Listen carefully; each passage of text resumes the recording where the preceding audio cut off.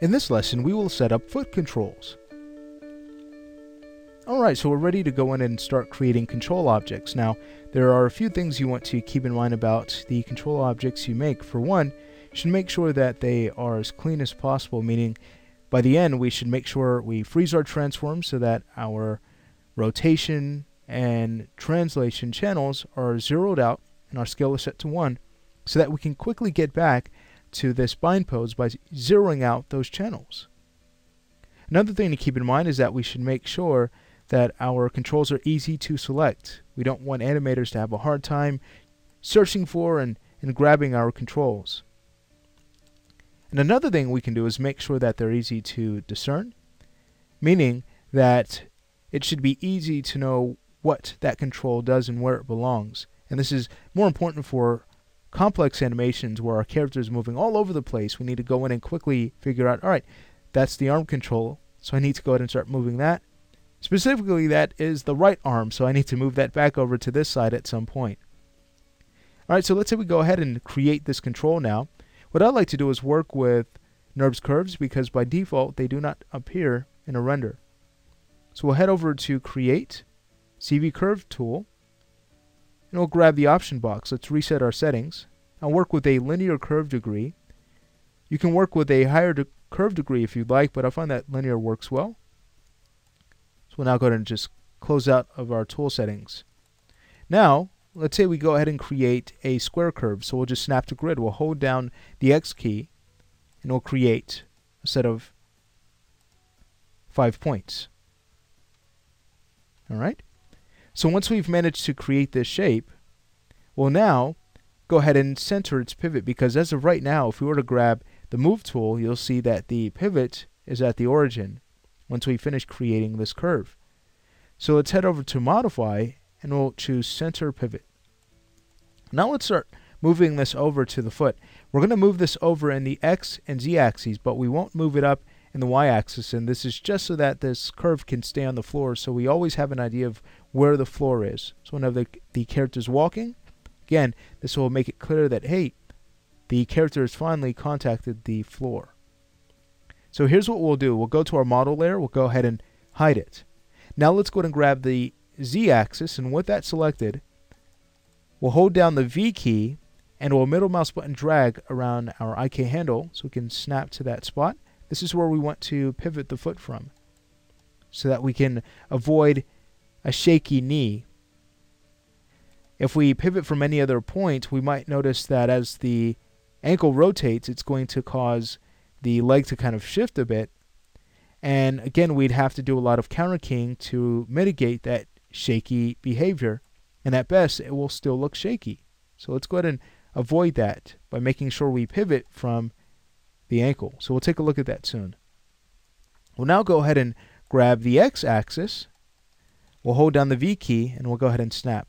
Alright, great. So now this is still on the floor and it is aligned to our ankle.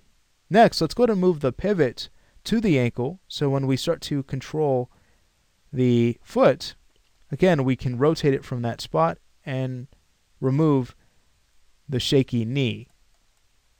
So what we'll do is go ahead and hold down the D key, and we'll hold down the V key, and we'll now middle mouse button drag right there on top of our ankle. And there we have it. Alright, so from here what I'd like to do is start reshaping this control. Yes, it is easy to select, but right now it's way too large. Let's go ahead and have some fun with this. With the curve selected, we'll press F8 to go into component mode, and now we could start to kind of pull a few points in, and we could have it wrap around the foot a bit better. So I'll go ahead and start to grab these points at the back, pull those in a bit more. Great. And then from there, we can go ahead and kind of tweak the other points. What I'll do is cancel out the Y-axis by holding down Control and clicking on that axis. So now when we grab the center of our manipulator, we're only able to move in the X and Z. So I find that to be very helpful at times. And there we go. We have managed to conform this control to the character's foot. Alright, very nice. Let's go ahead and press F8 to go back to object mode and take a look at our control. Fun stuff. Now we want it to point forward. We don't want it to follow the slant of the foot, And this is so that we can easily go in and animate a walk or a run. With the foot slanted, when we start to rotate, it would rotate and move at that slant. So we want to prevent that from happening. Now, speaking of rotation, we'll get into learning more about our rotate order to make sure that when we do rotate, we can avoid gimbal lock as much as possible. Alright, so this is actually going to work out to be pretty good for us. So from here, let's say we go in and rename this control. That's going to be anim L leg 01. Alright, sweet. Now, remember, we want to make sure that this is cleaned up. Right now we have some values here in our translate channels.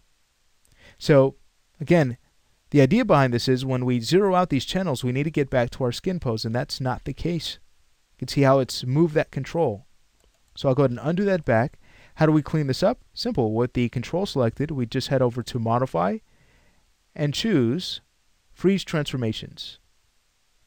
Great. So all of that information has been zeroed out. Great. And this is our new origin point. So again, when we go ahead and zero this out, we get back to this exact pose. Great. Let's say we go ahead and work on mirroring this across. I'll show you a trick that we can use for mirroring our controls. And in the Transforming Robot Rigging series, we actually learn how to create a tool that goes through the same steps but much faster at a click of a button. Alright, so what I'll go ahead and do is duplicate this object, Control D, and now let's go ahead and press Control G to create a group with the pivots right here at our origin. So this is the plane that we mirror across. So from here, all we need to do is go to our scale X. This is the X-axis we'd like to mirror across, and we'll set that to -1. And there we go. Our control has been mirrored. So from here, we want to ungroup this object. We'll head back over to Edit, and we'll choose Ungroup. And now, we'll go ahead and freeze this down. You can see we have some values here to clean up. So we'll just head over to Modify, Freeze Transformations. Beautiful. So now it's a matter of going in and renaming this object. That's going to be anim R leg 01. Alright, sweet. So our controls are easy to select, and they are also cleaned up. But are they easy to discern? Kind of, because you can look at the shape and say, hey, this obviously belongs on the right side and this on the left side, but they're the same color right now. So what we can do is go in and color code these so that we know for certain that, hey, this is the right side and this is the left. So what I like to do is use blue for the left and red for the right. So since we have the control on the right selected, let's go ahead and press Control A to move over to our attribute editor. From there, we can go ahead and find our object display. Let's expand that to get to drawing overrides, and we'll enable overrides. So now we can choose whatever color we want. Again, we're using red for the right side. So we're going to find pure red. There it is. Now when we deselect, you can see that we've color-coded that object. Let's go ahead and take care of the one on the left half. So again, we have chosen blue for this one. So with it selected, we'll go ahead and enable overrides, and we'll find blue. It should be before red. There it is. And there we have it. So now it's very clear that, hey, this is the control on the left side, and this is the one on the right. Whenever you're choosing a color, stay consistent so you don't confuse your animators. Alright, now what I'd like to do is go ahead and make sure that we can get control back over all axes. Right now the y-axis is still locked. So I'll just go ahead and control click in the center of our manipulator to, again, give us control back over every axis. Alright, sweet. So it's now time to grab both control objects and create a group. We'll press Control G. And here's our controls group. So we'll go to name this Controls 01. We'll get rid of our Translate, Rotate, and Scale channels. We'll right click and choose Lock and Hide Selected. And now we can have this stored in our global group. So we'll go ahead and grab controls and store our controls group there. Now from here, we can actually go ahead and take our reverse chains and parent those to our new controls. So let's go ahead and do that. We'll grab the reverse toe, and we'll parent to our control object. Sweet. So watch this. When we grab the control object, take a look. When we start to rotate, you can see how we get no shifting in the leg, which is nice. And watch. When we start to move this, now we're able to move the leg around. How cool.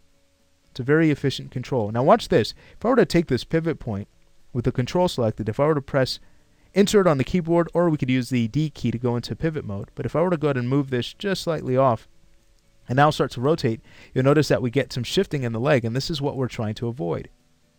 Alright, great. So I'll make sure we undo that back so that's not an issue anymore. Let's take care of the reverse chain on the left side. So we'll go ahead and grab that joint, shift select the parent object, which is our control, and press the P key. Now we'll test this out. Sweet. Now the last thing we can do to finish off this lesson is to come up with a way of letting animators know that, hey, we're only able to move this control this way, and we're not supposed to use it any other way. So take a look at what we have in our channel box. As of right now, you can see that we have, yes, translate and rotate channels visible, but what about scale and visibility? Do they need to be concerned with these channels? Well, not at all, because they should only move and rotate these controls, not scale. If you're wanting to scale the character, you do so from the global node. So we'll go and grab both controls, and we'll now highlight our scale and visibility channels. We'll right click and choose lock and hide selected. So now it's very clear that, hey, we're only able to move and rotate these control objects.